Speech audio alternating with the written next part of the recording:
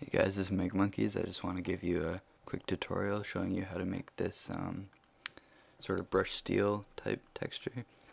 So we're going to go into a new document, make a new layer, fill it with 50% gray. I got the fill by holding shift and hitting backspace, and I'll select 50% gray.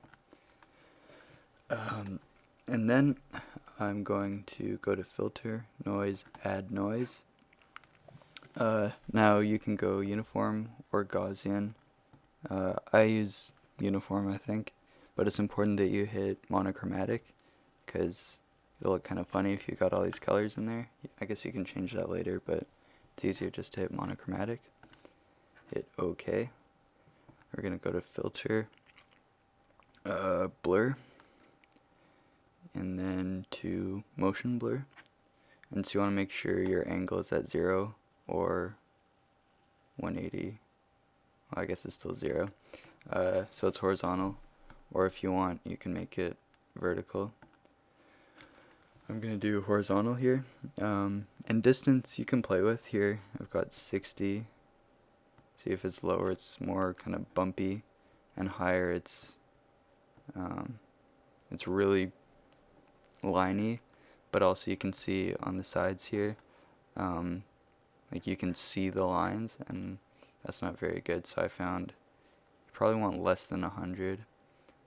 60 I think I found to be a good number, a good compromise between sharpness and blurriness. That doesn't really make sense, but anyway, after that I'm gonna duplicate the layer by holding Control J and change the blend mode of the top one to overlay and lower the opacity. This just gives sort of a bit more contrast, and like you can see more of the what's the word I'm looking for? The bumps, the darker colors, to make those come out. What you might want, and just play with the opacity. You probably want a lower opacity. And yeah, I think that's pretty much it.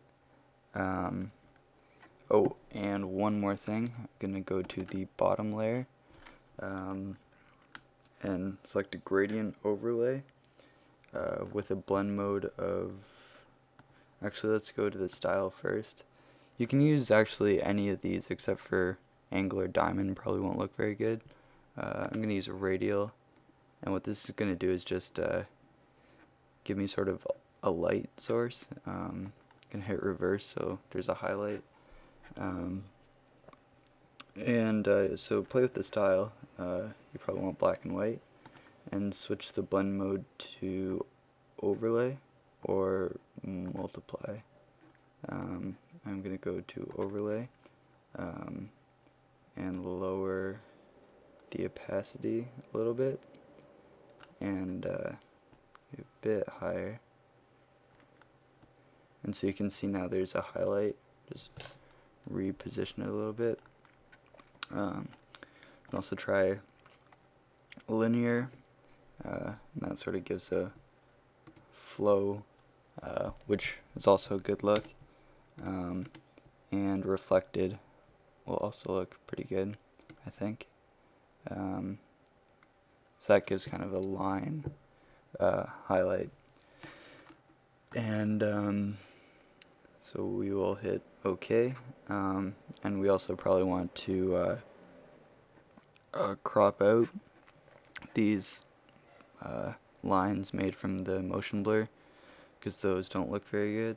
So that's another thing you might want to be conscious of when you're making the new document, to make it a little bit bigger than you actually need it. So we're just going to crop it. And so there's our version. And actually that's not the best photo. I've got some more loaded, but as you can see, I think it's a pretty good texture. Another thing to think about is you might not want the layer styles gradient overlay. If you're making this texture to use in like Cinema 4D or something as a texture, because you'll have the lighting within Cinema 4D, and this is kind of to fake the lighting in Photoshop. Um, Here, let's look at some others photos. And so these are photos of the brush steel, and that's what we have. So I think it's pretty good. Just a good quick tip, so I hope you enjoyed that. I'm sorry for not uploading recently. I've been away from the internet, but I should be able to get back into weekly uploads. I've got a few videos backed up, so should be good to go. And I'm 3 subscribers away from reaching 50, and then I will give everyone their backgrounds. I've got a few done already, and so yeah, I'm really close and I'm excited. So thanks for watching. Hope you enjoyed it, and goodbye.